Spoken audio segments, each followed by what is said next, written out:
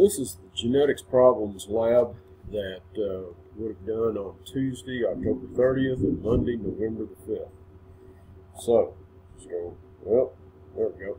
So, going over here, one of the first things we want to look at in this is the idea of being able to roll the tongue. So, some people can roll their tongue. Other people cannot do that. No matter how hard you try, you cannot learn how to do it. So, if you're able to do that, it's because you have at least one copy of this, here, of this dominant allele right here for being able to roll the tongue. If you cannot roll your tongue, you are what's called homozygous recessive. You have two copies of this recessive allele. Okay, so let's go over here and look at this one. And so here's the possible genotypes that's associated with being able to roll the tongue. You could be big R, little r, which is called heterozygous, or little r, homozygous recessive. And so if you have at least one copy of this dominant allele, you are a roller. You're able to roll your tongue. If you cannot roll your tongue, you are homozygous recessive.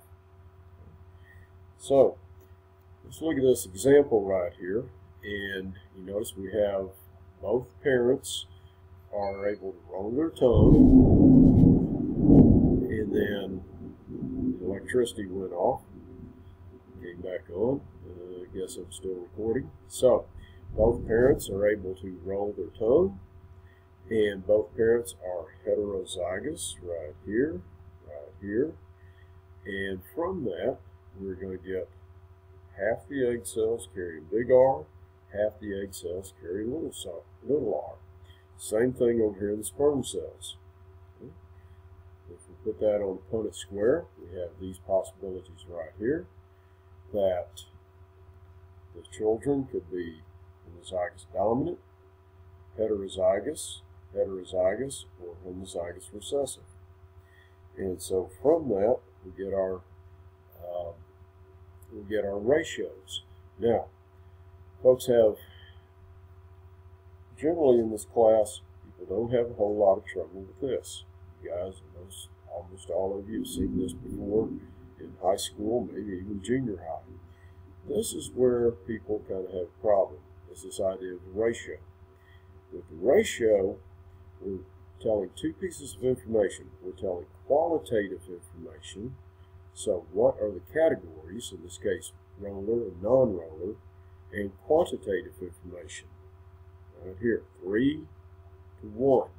How many individuals do we expect in each of those categories? So in the ratio, it's two pieces of information. What's the category, and how many individuals we expect in that category. Then the different categories are separated here by a colon. And a colon means this group compared to this group. But down here on the genotypic ratio, we've got three categories: homozygous dominant, heterozygous, and homozygous recessive. And in that first category, we expect one individual. Here we expect 2. Here we expect 1. Now where those numbers are coming from, right back over here. So you notice we expect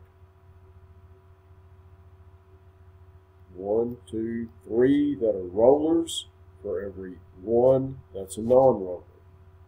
Here we'd have 1 in that category, 2 in that category right there, and 1 in that category. So that's where those numbers in the phenotypic values are coming from. Now, probability. Probability is asking a very specific question. What is the probability of a child from this couple, let's go back there, a child from that couple being able to roll his tongue? Well, look at the Punnett square, and there's 1, 2, 3 that can roll their tongue out of a total of 4. So, probability of the child being a roller is 3/4, or 75%. Probability of non-roller, back to our Punnett square, is this one individual, 1 out of 4 possibilities. So, a 1/4 probability of being non-roller. Okay, let's look at example 2. Well, in example 2, see, similar. Mom is able to roll her tongue, Dad cannot. Mom is heterozygous, Dad, being that he has the recessive phenotype, he is homozygous recessive. So, in Mom, half the egg cells are going to carry big R, half the egg cells little r. In Dad, every one of the sperm cells is going to carry little r.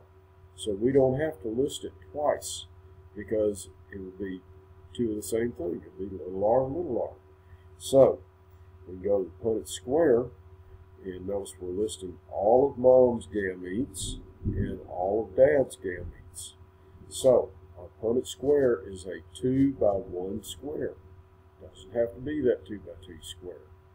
So you notice this couple could produce this child that's heterozygous and this child right here homozygous recessive. So we look at our ratios, and we expect for every one roller, we expect one non-roller, phenotypic ratios. Now the genotypic ratios, this, we expect 0 in that category, so 0 homozygous dominant, and then 1 in each of the other categories. So in this ratio, we could have some 0 values in there. If there's a certain group that we cannot, we will not see. Okay, from this couple, probability of child being roller is 1/2, probability of being non-roller is 1/2. So if we go back to our Punnett square, you see 1 out of the 2 would be roller, 1 out of the 2, or 1/2, would be non-roller. So let's look at an example of this with something a little more serious than rolling the tongue. And there's this what's called Tay-Sachs disease. Tay-Sachs disease is a problem with lysosome. You recall from earlier in the semester, lysosome, the structure inside the cell, is going to digest old worn out parts. And it's also going to digest waste materials. So what happens in this case is one of the enzymes that should be present in the lysosome is not made correctly. So there is a lipid waste material that accumulates, or that is formed in the neurons in the brain, and in this child that has Tay-Sachs disease, they don't produce a needed enzyme, and so that lipid waste material does not wind up being broken down.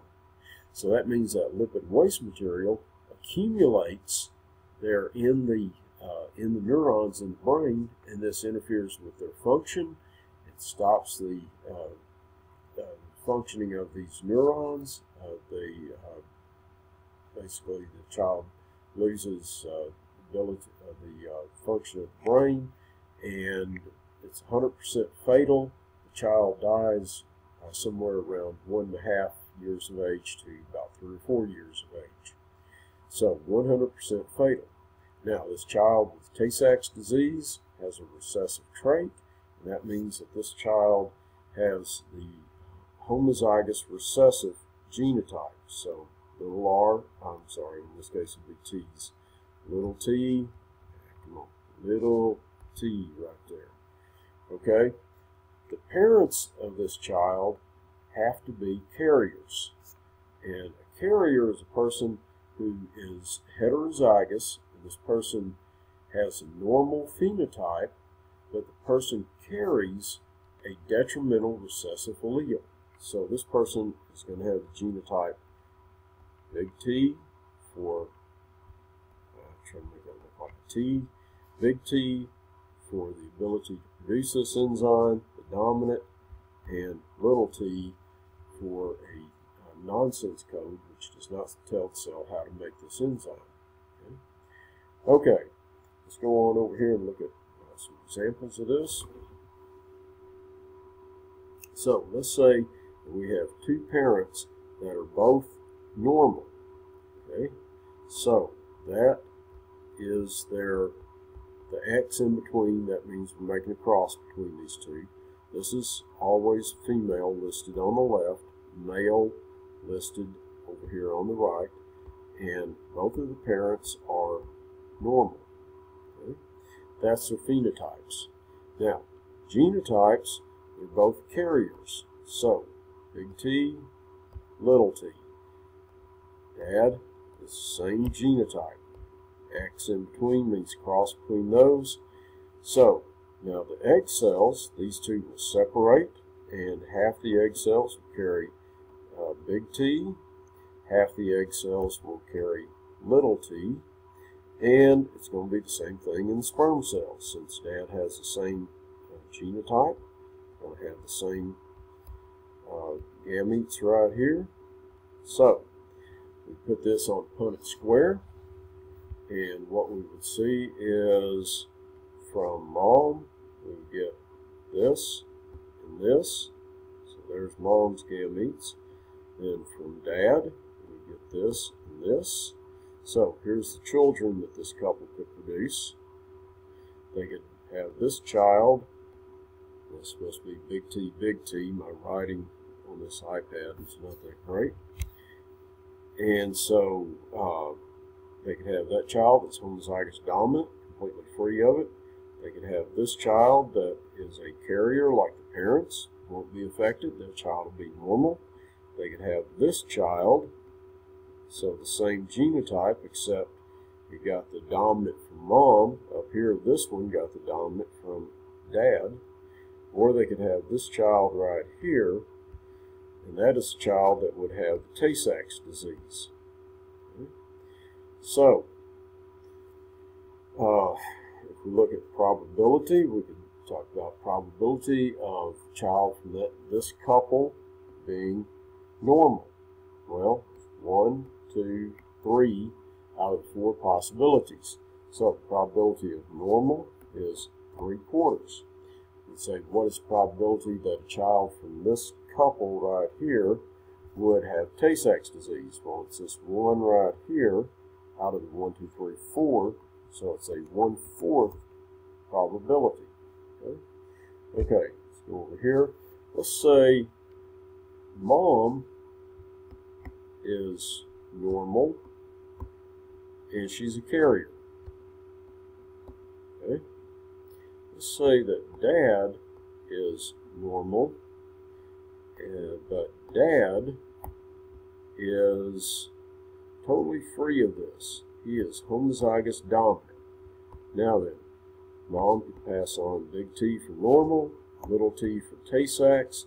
Dad will always pass on big T for normal. What is the probability that a child from this couple would have Tay-Sachs? Well, that means that the child would have to get little t from Mom and little t from Dad. That is not going to happen. The probability of a child from this couple having Tay-Sachs is 0. It is not going to occur. This couple could have this child, and they could have this child. So, there would be a 1/2 chance that the child would be a carrier like Mom, 1/2 chance the child would be totally free of it like Dad. Okay, so, one more possibility real quick. Let's go back over here to this one. Let's say you are about 20 years old. You had a brother who died of Tay-Sachs disease.